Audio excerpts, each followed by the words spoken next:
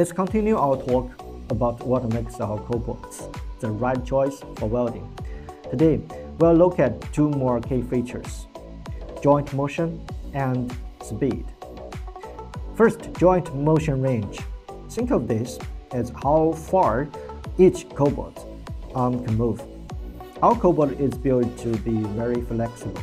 The sword joint can move 165 degrees in both directions, and all other joints can move 360 degrees. Why does this matter?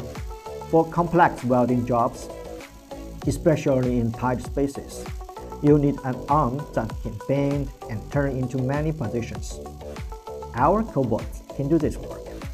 Many other cobots in the market can only offer this full 360 degrees movement on the 60 axis. This can be a problem. It means their cobot can't adjust their pose as well as ours can.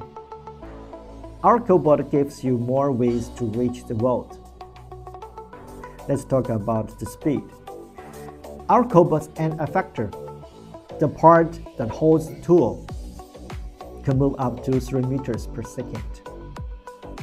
To put it simply, this is faster. It's about 1 or 2 times faster than other brands in its same class. What does this mean for your factory, It means more work gets done in the same amount of time.